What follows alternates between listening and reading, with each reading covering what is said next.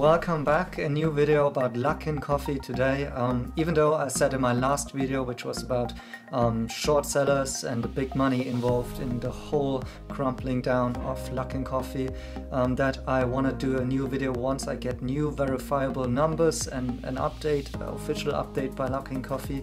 Well, now I felt it's time to make another update because during this week so many new things happened, and even though I was planning to make a new video on Tesla China and also NIO, which I will both still do, I thought, well, let's make another update about Luckin Coffee, and here we go. So the topics that I talk through in this video will be about why Luckin Coffee is suspended, what's going on, what could it mean, and I also want to go into the bigger picture of the context around Luckin Coffee and actually speak about the role of Alibaba and Tencent and what this could all mean about what's currently happening in the market and with Luckin Coffee's stock. And I want to just share a couple of things that I found out during researching Luckin Coffee. So these are some details that you possibly as an investor in Luckin Coffee, or if you're thinking about still, is it a good time to buy the stocks or so on, want to possibly know. And in the end of the video, I will talk about a possible merger or buyout possibility for Luckin Coffee stock. So if you're interested in learning more about this, please watch the video till the very end and also make sure to give it a thumbs up, a like. This really helps us to grow the channel and it's very helpful for the YouTube algorithm. So thank you very much for your support. And if you are revisiting our channel, guys, thank you so much for more than 3,000 subscribers in a very short amount of time. We really appreciate that because we put a lot of efforts besides our day jobs into this YouTube channel. And if you're new to the channel, thank you so much for stopping by. And this channel is all about tech from China, investment in some Chinese stocks, and about our daily jobs, about consulting businesses going to China or want to innovate with China. So this is what this channel is all about. And thank you guys for subscribing and hitting the bell button in order to get a notification whenever we post a new video. So as you can see, we finally made it back from Mallorca, Spain to Germany, and I'm back in my little home office and I'm still having my red nose. That's not from drinking too much in current time because, well, that might be possible, but no, it's rather still from the sun in Spain. And well, we had a good travel back home, even though this whole Rona situation is still going on, and now have more time once again on focusing on the Chinese stocks and that we are invested in, and doing some remote online courses and building our YouTube channel here. That being said, if we talk on this channel about some stocks, this is not financial advice. It's only sharing our personal history of investing some of the tech companies that we're seeing in China. And well, this is not any advice if you should buy, hold or sell any equities that we're mentioning here in this channel. However, we are very transparent in terms of what kind of companies that we're buying. We're actually putting the money where our mouth is. And you may have seen in my previous videos that I'm holding a couple of shares of Luckin Coffee stock. And that's also why I'm following the news quite closely. And currently it's not possible to trade Luckin Coffee stock. Luckin Coffee has been on a hold and by the New York Stock Exchange, and there's been a couple of rumors about why is this happening currently, so I want to give you my views on that. So first of all, after Luckin Coffee was going down 80% in one day after the fraud was becoming public, I think most of the people were trying to sell their stock as fast as possible, but then afterwards obviously there are some people stuck like I am with our shares being down 80% and now thinking about what could possibly happen to the company. So either we get maybe a delisting of the company, Luckin Coffee could go bankrupt, or Luckin Coffee could somehow come throughout this situation. No matter if you're long or short Luckin Coffee, you may have possibly been surprised by the trade halts that have been enforced. And to go a little bit deeper into that, so in the first beginning we had a T1 hold by the Nasdaq, and that means usually that there is some news pending, news that is material to the stock. That means that this kind of news is not something, you know, that just media reports about, but that's actually something that you usually have a official filing for, and that will have implications on the share price. I've been witnessing a couple of Halt trades before. For instance, NIO stock was also on hold for quite some while because there have been speculations around the stock and so on. And usually trading resumes once the news is out. And but this didn't happen in this case. Luckin Coffee is still on a hold. And also it changed the status of why the hold is being enforced from a T1 to a T12 hold. And a T12 hold means that Nasdaq is requesting additional information. So there have been a couple of people commenting online that, well, the hold is because the SEC is going and, well, will delist Luckin Coffee and there will never be a trade resuming. And actually also saying that, well, in the past, that if we've seen such kind of a holding of the trades, usually that meant really negative information or news for the stock. My personal opinion is that I don't think that Luckin Coffee will be suspended and delisted right now. Actually, it seems to me that Luckin Coffee is kind of cooperating after making public that the books are cooked and that there is some financial fraud. They launched an internal investigation, and as far as I can see, they are complying with the inquiries by Nasdaq and the SEC. So I'm currently not worried that at this point in time, Luckin Coffee may get an immediate investigation and also a delisting. What I think rather happened is that the current halt of the trading is possibly connected to the internal investigation that is going on in Luckin Coffee. So maybe Luckin Coffee even triggered the halt that can range up till 10 days until they want to, finish the internal investigation, because obviously their stock has been smashed down and with huge effects, huge ripple effects that we've been seeing. And that goes actually back to another story around the founders. So the trading halt possibly has got something to do around Lu Zhengyao, who is the co-founder of Luckin Coffee and also of Car Inc., and the CEO of Luckin Coffee, Qian Zhiya. Because what happened is that after the story broke around the fake accounting data, that Luckin lost minus 80%, and in the next trading day, they lost another 20%. And that has a lot to do around what's happening with the finances, the personal finances of Lu Zhengyao. Because what he did is when Luckin Coffee IPO'd is he took also a loan that was secured actually with a margin of stock in Luckin Coffee. But not only his stock, but also of the stock that is owned by Qian Zhiya. So now that Luckin Coffee's stock is going down significantly, possibly Lu Zhengyao got a margin call and he couldn't, pay back the debt, and now kind of, defaulting on this margin loan. And, in order to secure the collateral of the debt that has been given by big banks such as Goldman Sachs, the management team around Lu Zhengyao and Qian Zhiya, they had to turn their shares and give them to the banks who did, basically just went onto the markets and sold off the shares into the markets. So this possibly led to the minus 20% because those shares all been dumped on the markets, and maybe not even all of them yet.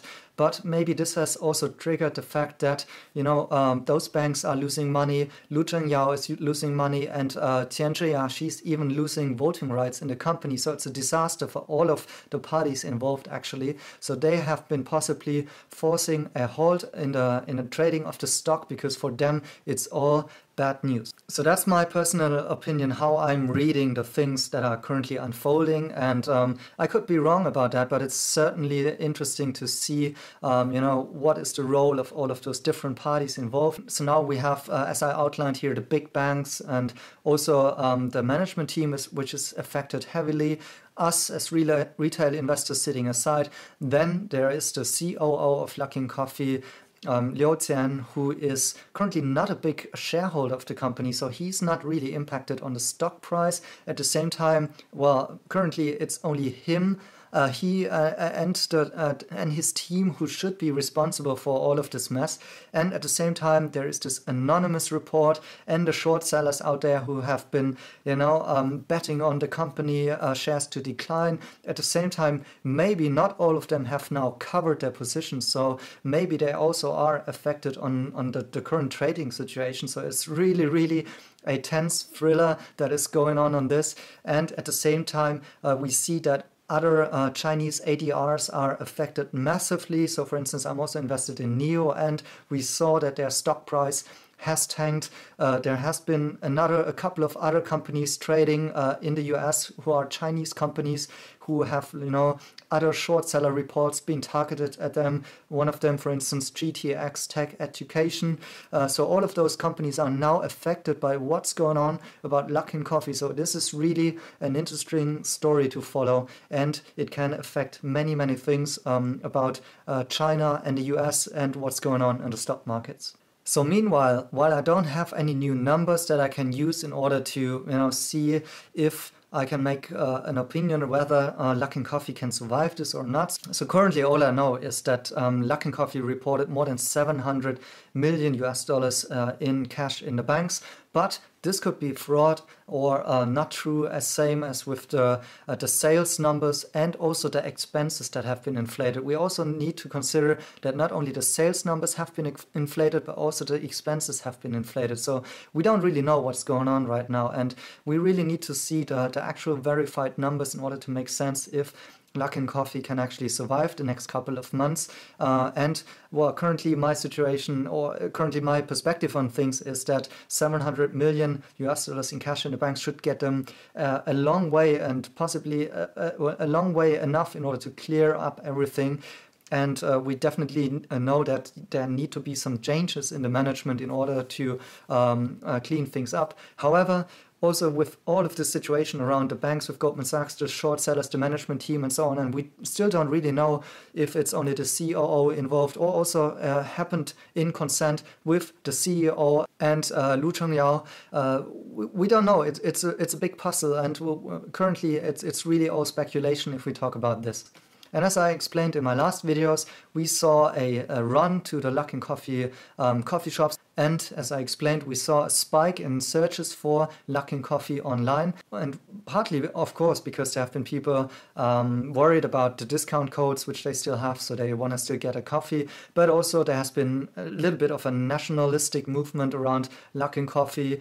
That's people are saying, well, we support our national champions, and we don't care if there has been financial fraud, because all I want is a cheap and proper coffee, and that's what I'm getting with Luckin Coffee.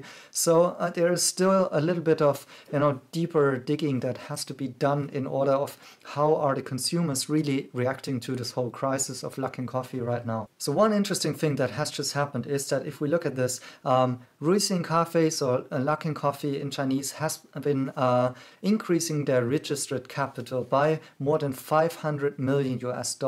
So I'm not a lawyer, but to me, when I read this, it could mean actually two things. Number one is that Luckin Coffee will possibly want to put some assurance to their third-party suppliers, for instance, those people where they are sourcing the coffee from and so on, in order to make sure that they will still deal with Luckin Coffee on an operational basis normally. So for instance, that they can still purchase the coffee because the operations are still ongoing. Because many people will now be possibly worried about the financial credibility of Luckin Coffee and so on, and they may just stop sending them, for instance, the goods, or stop serving Luckin Coffee with their third-party services. And if you increase your registered capital, that means that parts of the money is actually restricted, cannot be used for other things than actually paying, for instance, the third parties like suppliers and so on. So this should be some reassurance for the third parties. Another thing, at least in Germany, what we see if there is a change in registered capital is that there's actually new investors or lenders coming into the company. And now this could actually mean that, Luckin Coffee is possibly behind the scenes either witnessing a buyout or some new investors or lenders coming into the company and adding some funds to the company here. And not only did Luckin Coffee increase their registered capital, they also changed the scope and broadness of business. So I looked it up, and I saw that the range of the business activities that they can do, which is quite limited and very strict in China. So the business licenses are really, really important in China. You see them usually if you walk into the shop, and you can't do any business aside of what is actually mentioned in your business license. And the category has been extended massively. So first of all, it now includes also wholesale of goods, and the categories are much, much broader than only coffee and beverages right now. So now it also includes like Tencent-backed electronic goods, or also Weisheng Yongping, Wenhua Yongping. It also has here some accessories, Zhongbiao, like watches and so on. And also Jiayong Dianxi, so consumer goods that can be used at a home and so on. So this it has been massively increased by the amount of products, or the category of products that Luckin Coffee is intending or allowed actually also to sell. And another really interesting thing is that I found is that Luckin Coffee stores have been increasing even after the fraud has been published. So there is this one study which is kind of looking at how many stores can be found in the Luckin Coffee app. And so now the count is more than 6,000 stores, and thereby overtaking Starbucks, which has around 4,000 stores in China. And, you know, this number has been even increasing. There has been a time, maybe during the Rona crisis, where there hasn't been enough data around, or maybe the stores have been closed. But it clearly shows now that there has been more than 6,000 stores. And this is actually, the store count is something that even in the short seller report has not been questioned by the author of the stores.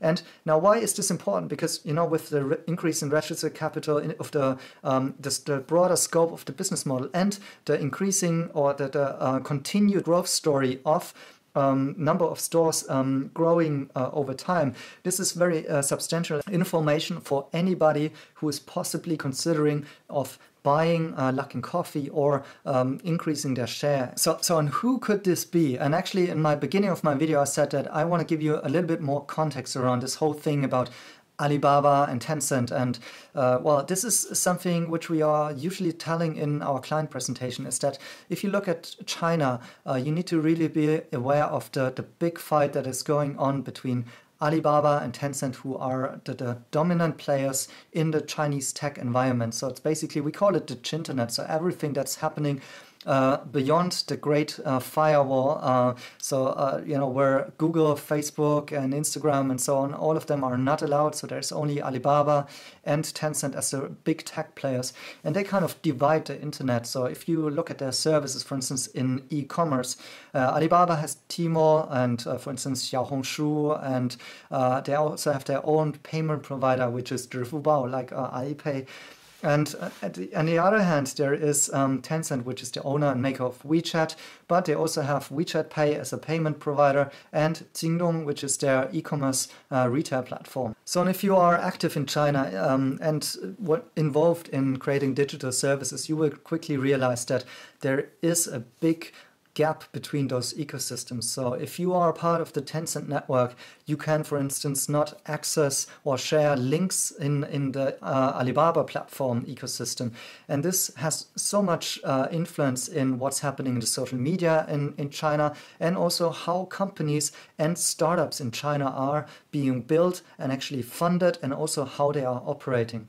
And Jack Ma and Alibaba have been the ones who have coined the term smart retail with their stores, Hema, which are perfectly integrating offline and online services, which is something unseen in the West.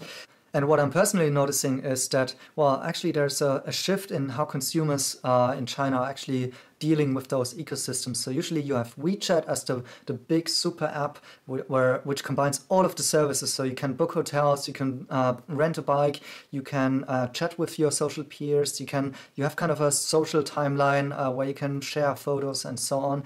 And then at the same time in Alibaba ecosystem, people start more and more using Alipay as a second super app in order to, for instance, for ride hailing and for payment, obviously, but also for many other things which they can do in so-called mini apps. That's maybe enough topic for another deep look at those kind of ecosystems. But my point is here that there's actually a fight going on between those two ecosystems, and each of them want to increase their share in what's happening in those innovation and tech trends. And now for Tencent, it's that they have previously acquired a big stake in a company called Meituan. And Meituan is basically a food delivery service. And this is interesting now. They have a big cooperation going on with Luckin Coffee. And that's why I'm actually thinking that Meituan would be a really interesting player to look at if we think about who could be interested in taking out Luckin Coffee and maybe buy them. However, if you look at Meituan, it's still also a startup that has received some funding, and I don't think that their funds are actually sufficient in order to finance a takeover of Luckin Coffee.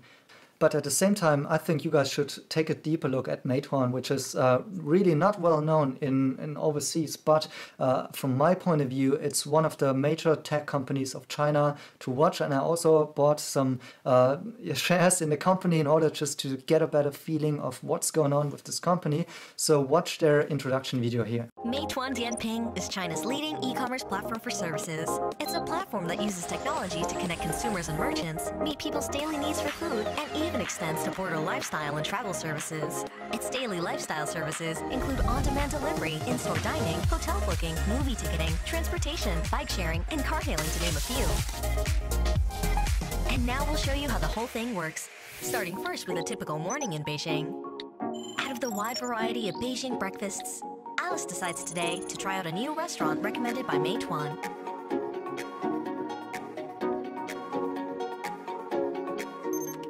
She pays for her food with a simple swipe of Meituan's in-store QR code scanner and then gives the restaurant a 5-star rating before she leaves. Alice then uses her cell phone to QR scan and rents a mobike, Meituan Dianping's bike share service, so she can avoid morning traffic on her ride to work. Mr. Yan, a small business owner, can use the app in a different way, confirming an early morning delivery and taking inventory at his restaurant. He can host his e-menu and add today's special before any customers arrive. Delivery is a major aspect of Meituan Dianping services. Fei is a delivery rider. Meituan's AI-empowered intelligent dispatch system pre-selects the most suitable delivery rider to each customer, ensuring the food is delivered in the shortest time possible.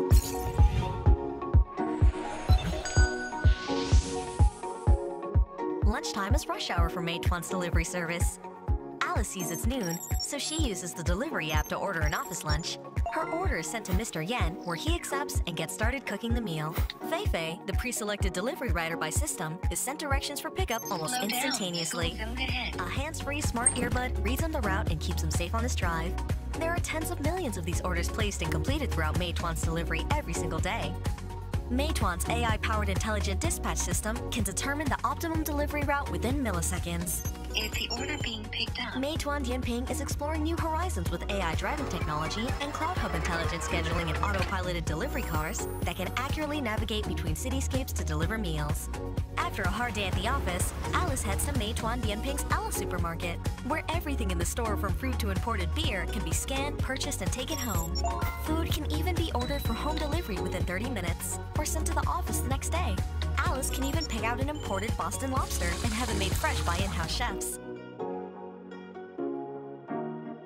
Once Mr. Yan closed for the night, he takes a look at the Meituan's merchant app to access sales information, review revenue, and see other metrics. He even explores financing and loan options as he considers opening up a second restaurant downtown. So as you can see, Meituan is big in the area of food delivery and thereby obviously interested in what's happening with Luckin Coffee, because you can order a Luckin Coffee either through the Luckin Coffee app, but also through Meituan. And they have been actually promoting this and have signed a partnership in order to deepen their relationship in this regard.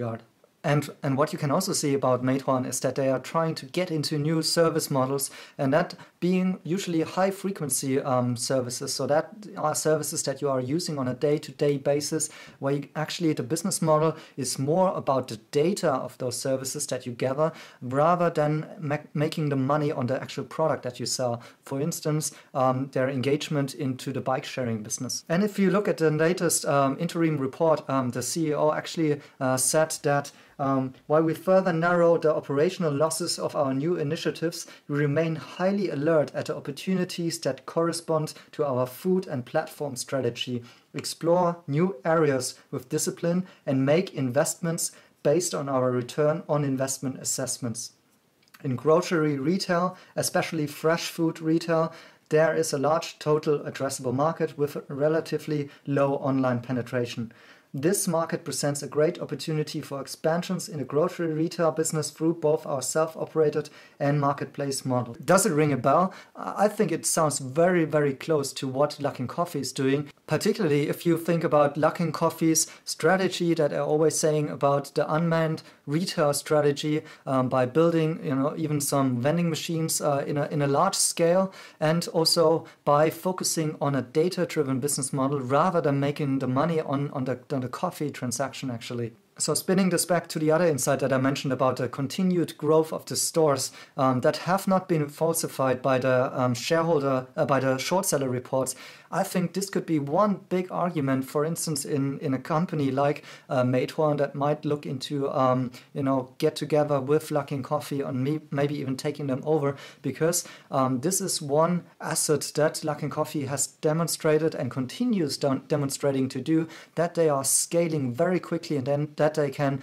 actually execute on this. So that might be one major asset in actually some negotiations and talks that are currently going on. On the other hand, I said that Meituan is possibly not able to make such a big financial transaction, and I think it's thereby actually, even though there is on a strategical level or on a business model level, there are good arguments, particularly if we also now see at the broadened scope of the business of Luckin Coffee, that they also go into electronics and selling other goods.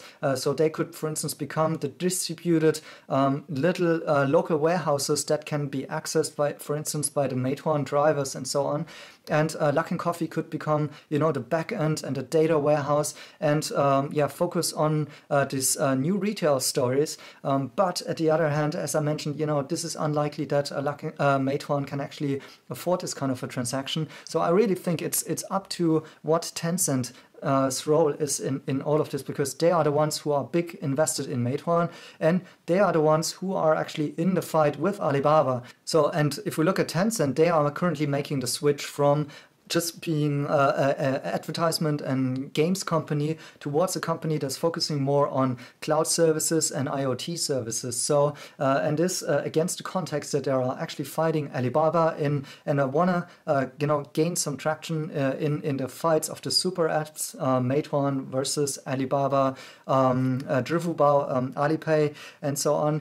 Luckin Coffee could become a puzzle piece in this bigger picture here. So I know this is all very speculative and just trying to piece the puzzle pieces together here, but based on what I'm seeing about the situation of the Luckin Coffee founders currently, the situation of the investors, of the banks, the financial pressure, what's going on with the competition in the broader context in China, and obviously we don't know what's happening. I don't know either, and I'm definitely waiting for some verified news on in terms of the financials of Luckin Coffee, what's going on.